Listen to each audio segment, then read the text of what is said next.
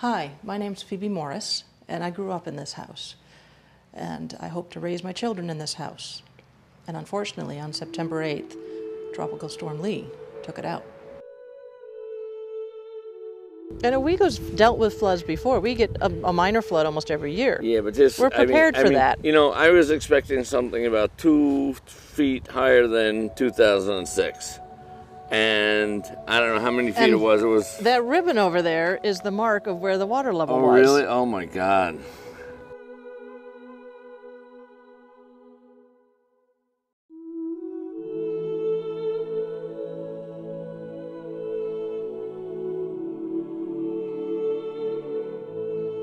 Yep, I was here that night. Water started coming into our house, and, you know, they were saying, you know, evacuate, obviously.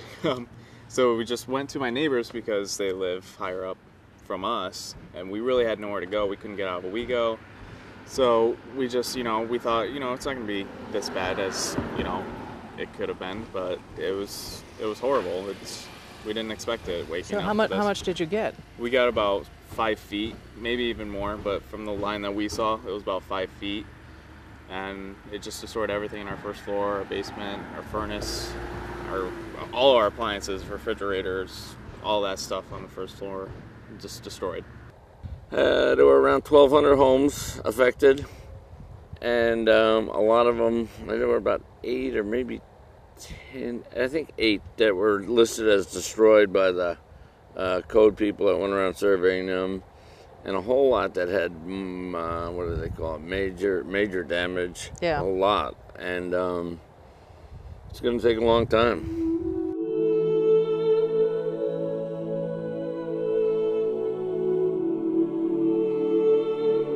This is my neighbor, Krista Carter, and she also got flooded, of course, as you can see, and we're trying to rebuild her house too.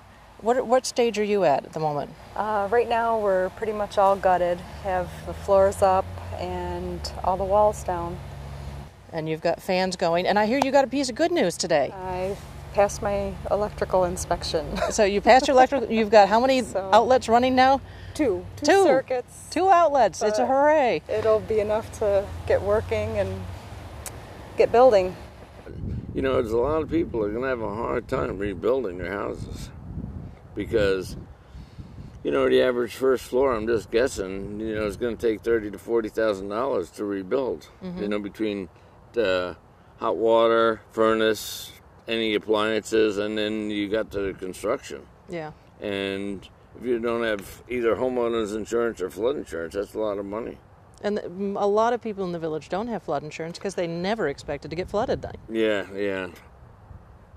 I mean, we're hanging in there. We have flood insurance, and, you know, we're just waiting on getting the money for that and everything. But, you know, it's just wait and see. We're trying to clear out what we can and do what we can to, you know, get back in motion from this. Because you're still in the process. You can see here a crew behind me, but you're still in the process of gutting the house, getting it down to the studs so where you can just start drying out and getting the mold problem dealt with. Oh, yep. Suddenly everyone in Owego has a mold problem. Oh, it's all over the place. I mean, we helped my grandparents down the road. That was like the first thing we did because we, you know, they're old. They need a place to stay. Mm-hmm. They have lived in that house all their lives, and, you know, we just wanted to help them out. And then now we're working on our house, and people have been coming. I mean, it's been really helpful to have people just, you know, come around and help us out. Everybody's all over the place just trying to help. The neighbors helping neighbors has been really amazing and inspiring. Yeah, it's such a small town, and everybody just comes together. You know, they want to recover from this. Yeah. What do you think is the greatest need for homeowners here in the village right now? Well, personally, I would say it's the ability, meaning money, to rebuild, and furnaces. I mean, it is starting to get chilly, and I'm used to being chilly, but today I'm sitting in the house without a furnace. I'm thinking, you know, I should talk to Martin Plumbing and Heating. Now, are you living in the second floor right now? I am now, yeah, just because, I mean, I was living at my girlfriend's house, and it was just a pain, you know, being down the road and, you know, not being able to be here so I can do what I could. So I'm just trying to make do. I mean, you might have to get a little heat up there somehow soon. Now, you're one of the families on rebuildowego.com that actually has been adopted. Yes. Yep. So what are some of the things that your donors have been able to give you? We've gotten a lot of toys is going to be tops on the list. Yeah, for because the you have a 7-year-old 7-year-old. Yep. But what do you really need before winter? I need a furnace. I need a furnace. I told the kids we had been to a picnic just before the flood, and I hadn't unpacked my vehicle yet. My vehicle was fine in the backyard. So we do have a picnic table and lawn furniture. Okay. that we can use in the dining room and living room. But before winter, you'll need a furnace. Need a furnace. Yeah. If it wasn't going into winter, I think we'd all be in better shape, you know? I mean, because then you'd have all summertime to rebuild. We need not only strong backs to come out and dig out some of these houses that haven't even been touched, and to help clean up the streets so that my kids can possibly run barefoot in the grass again. But we need help getting furnaces and water heaters back in. And we need help for all the low-income residents here who need to get back into housing and who can't go anywhere else. My 95-year-old neighbor was flooded out of her basement apartment across the street. They're still fixing it. She's not back in yet. She's sleeping on somebody's couch, I don't know where. So please visit Owego, rebuildowego.com, adopt a family, send us some money, or send us some people.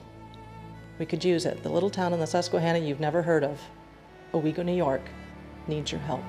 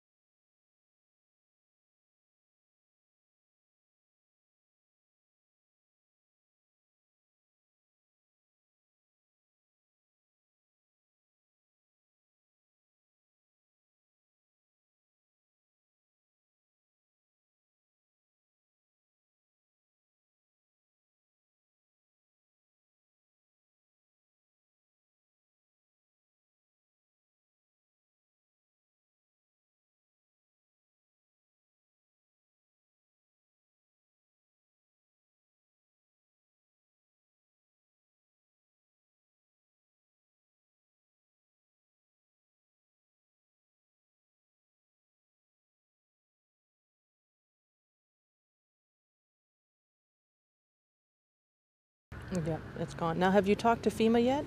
Yeah, and You've I mean, done your application and the whole rigmarole. and they gave us a little money, but I mean, what's that? Enough to buy a new furnace, or? No. Yeah. Not at all. But I mean, we're hanging in there. We have flood insurance, and you know, we're just waiting on getting the money for that and everything. But you know, it's just wait and see. We're trying to clear out what we can and do what we can to, you know, get back in motion from this. Because you're still in the process. You can see here a crew behind me, but you're still in the process of gutting the house, getting it down to the studs so where you can just start drying out and getting the mold problem dealt Yep. with. Oh, yep. Suddenly, yep. everyone in Owego has a mold problem. Oh, it's all over the place. I mean, we helped my grandparents down the road. That was like the first thing we did because they're old. They need a place to stay. They have lived in that house all their lives, and we just wanted to help them out. And then now we're working on our house, and people have been coming. I mean, it's been really helpful to have people just come around and help us out. Lockheed Martin came yesterday. We didn't expect anybody to come because we were supposed to have some Amish people help us, but they're not in town yet. But Lockheed Martin was around and they helped us get started. Really, we just started yesterday, and today, I mean, you wouldn't believe how much we cleared out in just 2 days. It's crazy. And we just had lunch on a friendly couple from Ithaca that just Right. drove up, and they've been driving around town. They gave Krista lunch earlier, and just handing out split pea soup and bread from the back of their car. Right. Everybody's all over the place just yeah. trying to help. The neighbors Well, helping once again. neighbors has been really amazing and Yeah. inspiring. Yeah. It's such a small town, and everybody just comes together. They want to recover from this. Yeah.